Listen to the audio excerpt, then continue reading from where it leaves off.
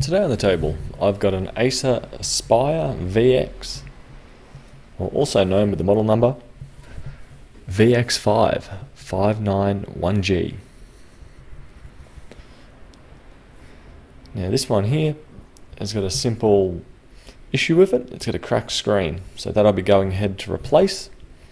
Make sure the machine's powered off prior to attempting this. And the top right hand corner I've got a crack. But from the inside, you should be able to lift up the plastic bezel. And that should make a pretty satisfying click or pop feel, which you should be able to work your way around all the outer perimeters. So as you see, all I'm simply doing is sliding my finger, sliding it about an inch, and then pulling it towards me. And from there, we have one bezel removed.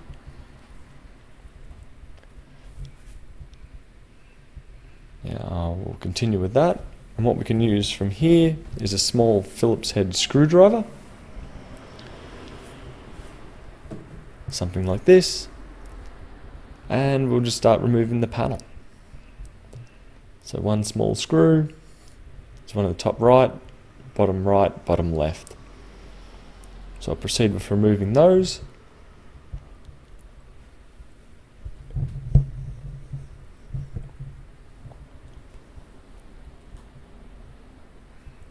Now undoing the last one.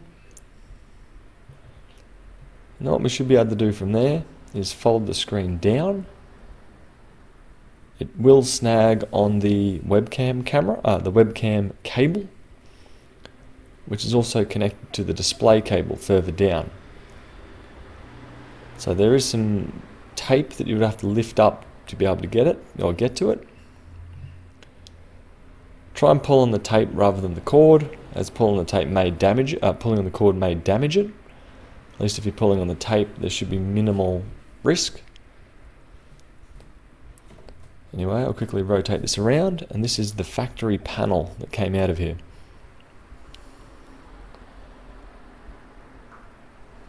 Except this one won't be, it's also a small 40 pin connector. Just stuffing up the zoom there, don't mind me. And now from here,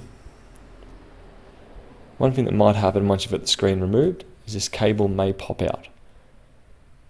You should just be able to trace it along and push it back into its original position. Now I've got myself another replacement screen on hand.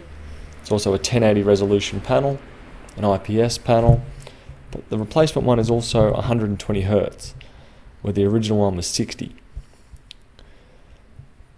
Being that this is using EDP and a relatively decent gaming computer, I don't see why this panel won't function just fine in here. But one thing I will lose once I install this is the manual brightness adjustment. So it will lose that and just run at maximum brightness, but it's a trade-off I think most people will be happy with for a smoother display. Where you're trying to clip the new cable underneath the copper pin connectors. Now, sorry for the quality of that zoom, it was a digital zoom, done after filming. Now I'm just going to double check that cable's running nice and flush where it should be. And then from there we'll be reinstalling the 4 small Phillips head screws.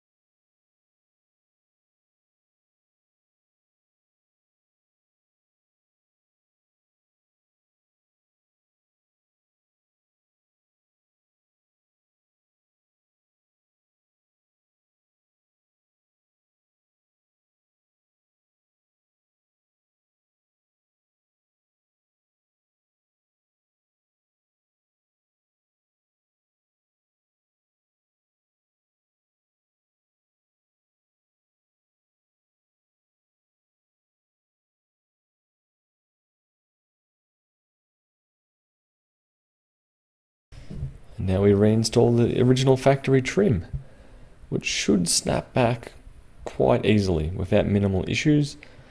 So the biggest issue you may have is the video connector down the bottom. If it's not in place, it will squish and force the trim to be pushed out. But there we go. One Acer Aspire VX ready to go. Bye.